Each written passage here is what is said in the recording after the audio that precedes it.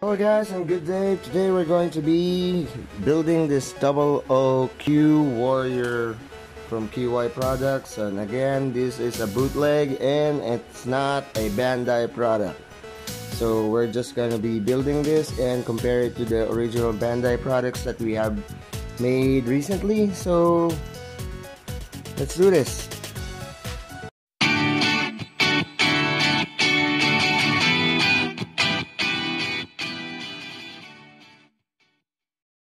So let's go. So we have here the manual for the double OQ Warrior. Let's check the manual first, and always remember, follow the instructions carefully so that you will not get lost in doing this, because one false move and it's over. Okay, so let's start with the head.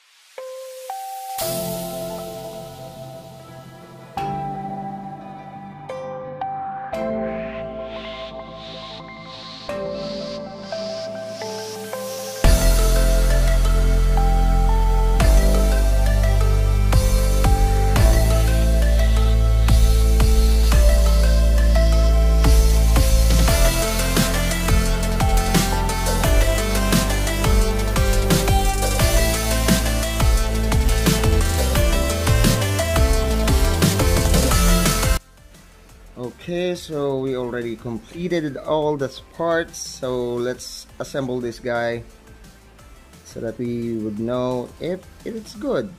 Okay, let's start with this one.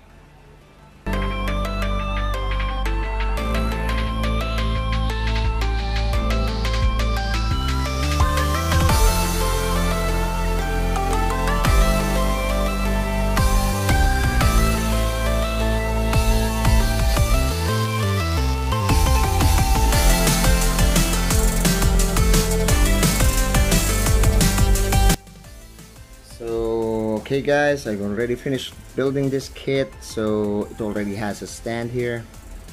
Okay, this is the 00Q Warrior from QY Products. It's a bootleg again. So I would say that this kit is good, but there are some issues about the plastic of this kit. Is a little bit fragile or brittle. As you can see, it can easily crack. So I would advise, if those who are going to buy bootlegs like these ones, should take more caution and a little bit careful on building it. Not like the Gundam kit, it's much more easier to assemble, much easier to cut, and there are no nub marks like these ones. Let's see. So for those who are starting Gundam, building this type of model kits, this is a good thing for you to start with before you start with the original ones, so that you would have much more capable things to do. And this is the manual also. So okay guys, I hope you like the video, so make your own perspective. Until the next video guys, see you there.